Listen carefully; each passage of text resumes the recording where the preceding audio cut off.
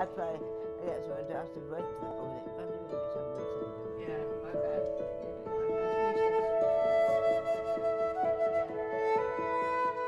You can live as independent as you want here, you know, if you give up the home.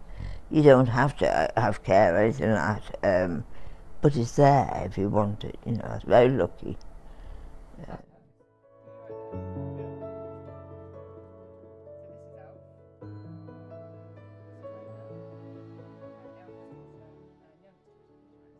I'd be really down in the dumps if I had to live on my own, where I was, because you didn't see anyone and there was nothing to do.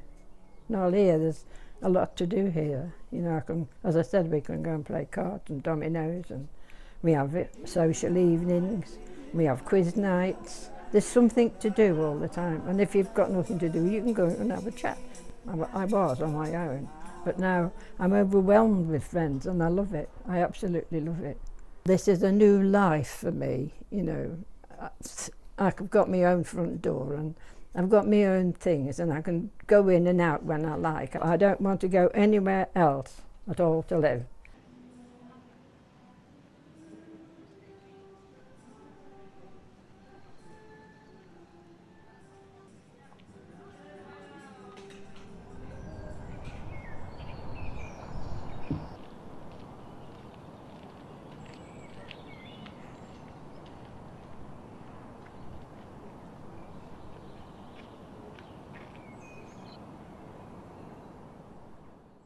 The council can't do everything that it used to do.